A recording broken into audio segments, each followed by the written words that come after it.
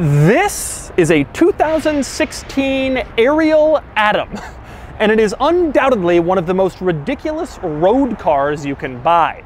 Now, when you look at it, it doesn't look like a road car. It looks like a race car, or maybe a big go-kart, the big brother of something you would drive at one of those indoor go-karting places where one guy goes every weekend and takes it way too seriously.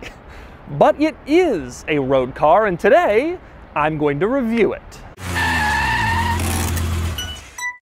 I've borrowed this Ariel Atom from CNC Motors, which is an exotic car dealership here in Southern California that has an amazing inventory of amazing cars, from multi-million-dollar exotics to old cars to weird stuff like this. They really have one of the most incredible showrooms of any dealership anywhere, and you can check them out by clicking the link in the description below. So let's talk Atom.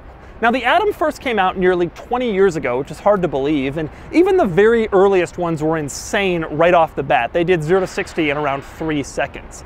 The Atom first came to the United States in about 2005, and since then, it's been offered in various different evolutions with various different engines and varying states of tune. This Atom is a 2016 model called the Atom 3. And it's built in Virginia by a company called TMI Auto Tech using the engine from a Honda Civic Si. That means it makes around 220 horsepower, which doesn't sound like all that much, but here's the thing, it weighs only 1,350 pounds. That means it does 0 to 60 in about 2.9 seconds, which is hypercar territory. The only difference is, you don't get a roof or doors. And today I'm going to show you what else you don't get, or what you do get. I'm going to take you on a tour of the Atom, and I'm going to show you all of its interesting quirks and features. Then I'm going to get it out on the road and drive it, and then I'm going to give it a Doug score. And for more of my thoughts on the Atom, click the link below to visit autotrader.com/oversteer.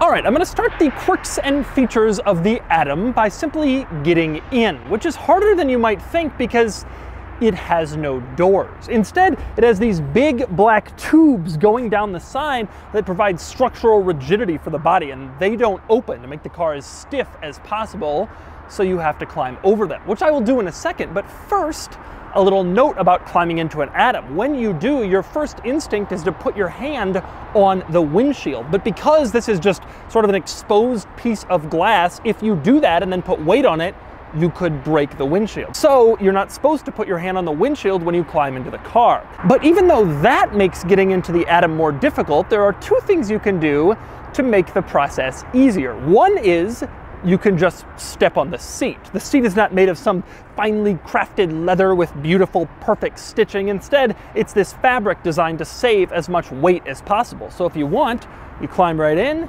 and you can just stand here, and that won't really cause any problems. The other thing you can do to make it easier to get into the Atom, you can remove the steering wheel. You pull this little yellow backing on the steering wheel, and then it comes right off.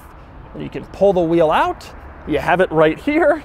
And that makes it really easy to get your body in and get your knees under the gauge cluster, and now you're in the Atom. And once you're in this position of the Atom, of course, it's time to put the steering wheel back on, fire up the car, and get going, except there's a problem. You see, if you've already gotten into this position and you haven't already begun the ignition process, then you're screwed. That's because the first step of the ignition process is outside the car. There's a little kill switch in front, directly in front of the windshield, and you stick on this little red plastic piece and turn it, and that turns on the battery. When it's turned the opposite direction, the car is completely off, the battery is disconnected, and you can't possibly start it. Now, once you've turned on the car with that little red tool, there's no key to start it. So basically, that kill switch is your key. And that's how you know you're in a hardcore car, when the battery cutoff tool is the only key that you have. But anyway, once you've turned that on, then you can get inside the car and complete the remainder of the ignition process, which is rather unusual. The first thing you do, there's this little black fob you can see mounted underneath the dashboard. You have to kind of wave it in the right spot, and that disables the immobilizer. And you really do have to do that before you can start the car. Then there's a little switch behind the steering wheel, and you flip that into the on position. And then once you've done that, there's a little black button to the left of the steering wheel, unlabeled. You press that, and that turns on the ignition in the Atom. So really it is a 4-step process, no key, but it's not like anybody trying to steal this car would ever be able to figure out how to do that stuff. Unless, of course, they've seen this video. Now, moving on from the simple act of getting in the Atom and starting it, the rest of the controls in here are just as ridiculous as the ignition process was. I'm going to start with the turn signals. They're over to the left of the steering wheel, not a stalk coming out from the steering column, but instead a little switch marked L and R. You just push it whichever direction turn signal you want to turn on, and then it turns on. Now, you see switches like that occasionally in motorcycles and ATVs, but it's ridiculous to see it in a 4-wheeled, like, license-plated car, but that's what it has, and they don't cancel. So once you turn on the signal, you better remember to turn it off, otherwise it'll just stay on like you're a grandmother driving in the left lane with your blinker on for miles. But since that turn signal switch only allows you to choose between left and right turn signals, you might be wondering, how do you turn them both on at once? How do you turn on the hazard lights? Well, that's an interesting one. That's over to the right in this gauge cluster area, and it is a big red rubber button. You kind of can see as I push it around, it is rubber and ridiculous looking, but if you push it really hard, that will turn on the hazard lights, and then both turn signals are active at once. Now, next up, moving on to some of the other controls in this gauge cluster area, if you go back over to the left, you will see there is another unlabeled black button, exactly identical to the ignition, except this one is the horn. So you better remember which is which when you're driving along. You push that, and the horn activates, and in case you want to know what the horn sounds like in an Ariel Atom, here you go. Now, next up, even more controls over here. To the right of the steering wheel in this gauge cluster, you have a little dial that turns on the headlights. You can see you twist it, and then you have 3 different settings, 0, 1, 2, or 3, depending on how much headlight you want. Right below that, you have another little dial that's either 0 or 1, not labeled, so it's kind of hard to figure out what that is. That is the rear fog light. So if you're driving this thing in the rain or in heavy fog and you don't want to get hit from behind, you turn that on, and it will enhance the ability of other drivers to see you on the road. Now, next up, moving up from there onto the dashboard itself, you have a little dial for the windshield wipers. That one's pretty self-explanatory. You turn it, and the wiper, singular actually, turns on and starts wiping across the windshield. To the left of that, you have another button. That's the windshield washer. There's no fluid in this car right now, so you press that, and you can hear the windshield washer doing its thing in case you need to wash the windshield. Of course, you could also just, you know, like have a bucket and reach out and just wash it yourself, which might be more effective. Not too many cars where you have the option to do either one. Now, below the windshield wiper controls, you can see there's another dial there. That actually isn't a dial. Instead, you pull that off, and that is your cigarette lighter outlet. So if you want to plug in a phone charger or a track telemetry situation, you can do that right there. Now, below all that stuff, in the middle, you have a backup camera. This backup camera has been installed aftermarket, obviously, to improve rear visibility. And frankly, it's kind of nice to have it because this car doesn't even have a rear view mirror, let alone a factory backup camera. So that finally allows you to see what's behind you, which is nice because, as you can tell, rear visibility, not really all that great. But anyway, moving back to the gauge cluster, there are 4 more buttons in here. These are all a little bit more cryptic than the buttons we've already talked about. You have one on the left that says MNU. That means menu. I'm not sure why they didn't just get that extra E on there, but they didn't. Anyway, if you press that, it turns on or off the center screen display in case you want it off so you're not distracted while you're driving. If you have it on, you can see it shows your current RPM, both digitally and in like an RPM meter. It also shows your current speed, your mileage, and your trip odometer, pretty standard gauge cluster stuff. Now, over on the right of that screen, you have a button marked A. If you press that, it resets the trip odometer. Push it and the odometer resets right away. But you also have 2 other buttons in there. On the right, there's one marked SEL, and on the left, there's one marked V. I've pressed those, I've played with them. I have no idea what they do. Something, surely, but nothing I can figure out. Now next up, beyond all the controls, there are a few other interesting quirks and features in the Atom, starting with the parking brake. Now that's not mounted in the middle like in most other cars. Instead, it's over on the left, and when you pull it up, it stays up. Now in cars with doors, this would be a problem because then you'd like trip over it when you're trying to get out. But in the Atom, there are no doors, so it works perfectly. Good place for the parking brake. Now in the middle, obviously, you have the gear selector. This has a traditional manual transmission. You can go through the gears, except it doesn't tell you where any of the gears actually are. You just have to kind of figure it out. Obviously, first is up and to the left, but this becomes a problem if, for example, you're going for reverse, or is it sixth? You're not really sure. It would be nice to have a label on there, but there is no label, and I'm sure it makes the car 0.2 of an ounce lighter. Now, below the dashboard in an Atom is another interesting place to look because everything down there is exposed. Rather than putting on trim pieces and panels that would add weight, they just leave it. So you can see the steering shaft down there, you can see what it connects to, you can see the pedals and all the housings. Everything down there is completely exposed, no additional panels or trim or other items. They don't care about that stuff. They just want to make the lightest, simplest, fastest car possible. And on that note, let's talk about the seats. This car has some nice grippy sport seats like you'd want. As I mentioned, it has a specific fabric designed to save weight and probably also to keep you from sliding around. There's no hand-stitched leather here. It is worth noting, however, that the passenger seat has a pillow on it. You can remove the pillow or keep it on in case your passenger wants to sit up a little higher. Of course, you could also move the pillow to the driver's seat in case you can't reach the pedals or see high enough. Although this thing is so small, I suspect there's little chance of that happening. And speaking of the seats, it's worth noting that the Atom comes with race-style seat belts. These are not 6-point belts that all buckle into one center buckle. Instead, they buckle at your lap like normal seat belts, but they do go both over your shoulder like you'd expect a seat belt in kind of a racing car, which fits in with the ethos of the Atom. And finally, one other interesting Atom item worth noting on the inside would be the mirrors. There are 2 rear view wing mirrors in the Atom, and of course they are not power adjustable. Instead, you manually put them in exactly the position you want. It's also worth noting they are unbelievably small, probably the single smallest wing mirrors I have ever seen in any car I have ever tested.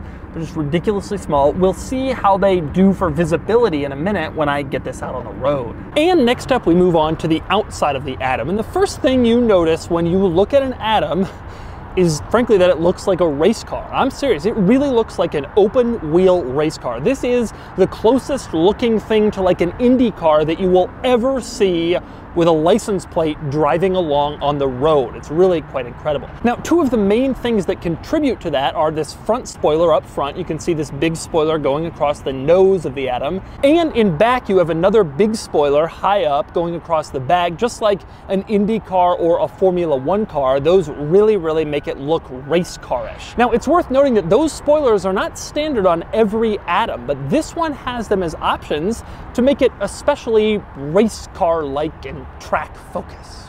Now next I want to focus more on some of the Atom's most interesting exterior quirks and features, and I'm going to start up front, specifically with this panel here. You'll notice at the top it has a couple of little screws with hoops kind of keeping it in place. If you unscrew those hoop screws, you take them out, you can pull this panel off and it reveals a tiny storage area underneath. So this car is not completely impractical, just very impractical. There is some storage. Now, next to that little panel, you can see the suspension. The Atom has inboard suspension. Most cars have their suspension right at the wheel.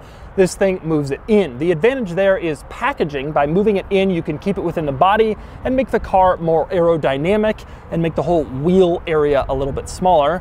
So that's exactly what they've done here. One other interesting item in the front of the Atom is the headlights, which are mounted on a post coming off of the structural bit that holds the wheel and tire on the car. Now you can see this post is a little bit flimsy. You can kind of shake it if you want. And you can also see these headlights are incredibly small. Now, like I showed you before, you have 3 different types of headlight on that little switch inside. If you turn it to 1, some very dim parking lights come on. 2 is the regular headlights.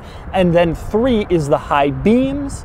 And that's what the headlights look when they're on in the Atom, pretty small. Smaller still though are the turn signals. You put those on and look how tiny they are in this little post. They are absolutely ridiculous turn signals, but they're there, and they pretty much have to be if you actually want to drive this thing on the road legally. And finally, we move around to the back of the Atom, which has a couple of interesting quirks and features of its own, starting with the lighting back here. There is a brake light and a turn signal integrated into the same little circle, somehow even smaller than what you get up front. This stuff is barely visible back here, but it is here, satisfying whatever regulations are necessary to bring this on the road. Now, the other interesting thing back here is how accessible the engine is. Once again, you have these little screws with hoops. You can just turn them all and easily access basically any part of the engine. But it is worth noting that even with the little pieces of bodywork in place, you can pretty much access all of the engine. If you come around to the back, there's not much covering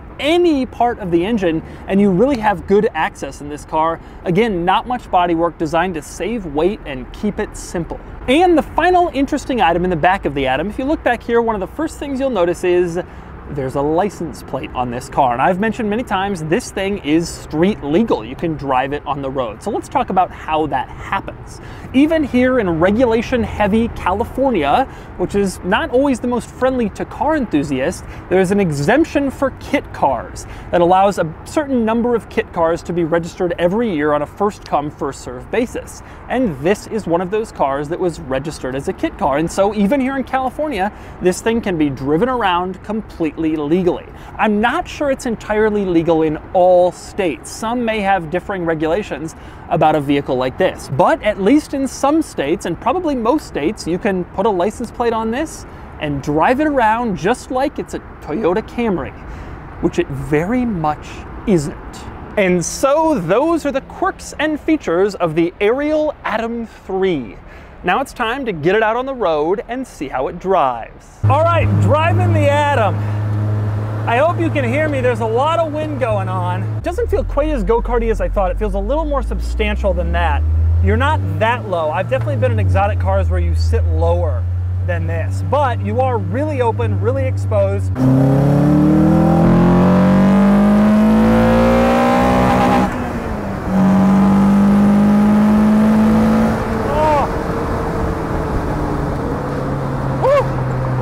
The sound is deafening, absolutely deafening. I can't believe that anyone would ever drive this without earplugs. At full throttle, you can't hear a thing because of the engine, not because of the wind, although that's no fun either. Well, that was probably the most interesting highway drive I've ever had in any car. A couple of thoughts. One, it is so loud. It is definitely loud under acceleration. You can't hear a thing. It's so excessively loud. I don't want to accelerate hard ever again in this car. You just feel it against your eardrum. It's excessive. Number two, you do feel very exposed, very open, although not as exposed and open as I was thinking you would. These bars down the side actually do a decent job of making you feel a little protected. It's just this thing is excessive. I mean, you get a sense of what race car drivers go through. It takes a lot. It's a lot of effort.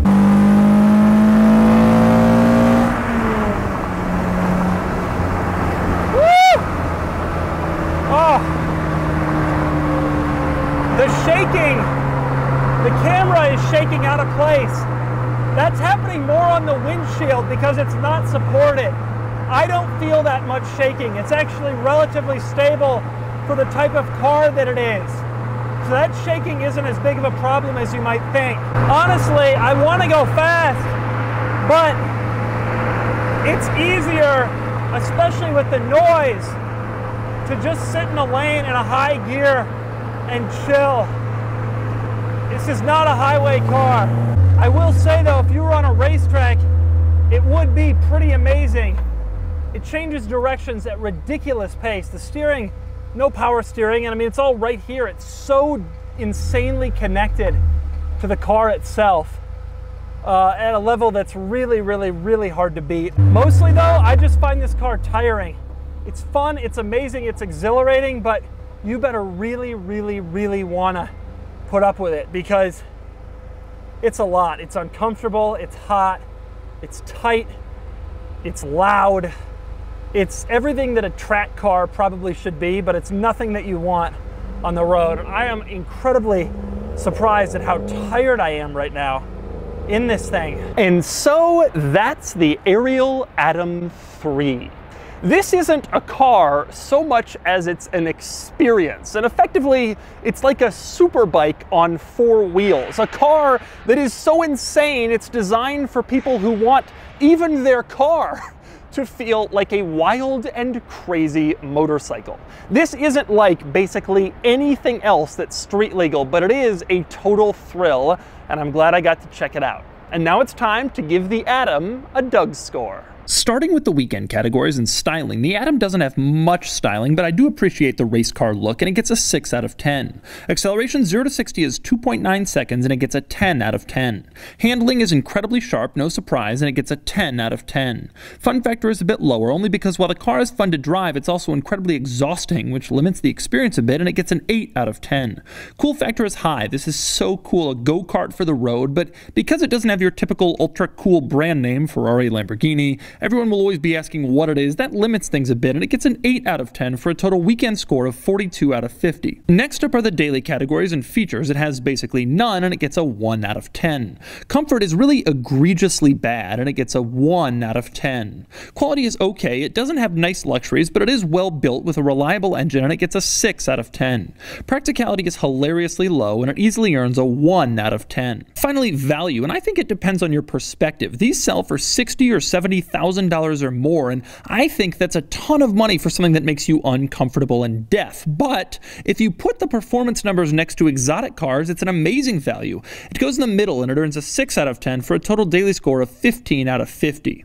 Added up, and the Doug score is 57 out of 100, which places the Atom here against some other especially focused sports cars I've reviewed. The Atom score is hilariously imbalanced, with a weekend score that nears a 488 Pista or a Huracan Performante, but a daily score that doesn't even come close to an NA Miata, which isn't exactly a luxury car. Such is life if you want something as hardcore as an Ariel Atom.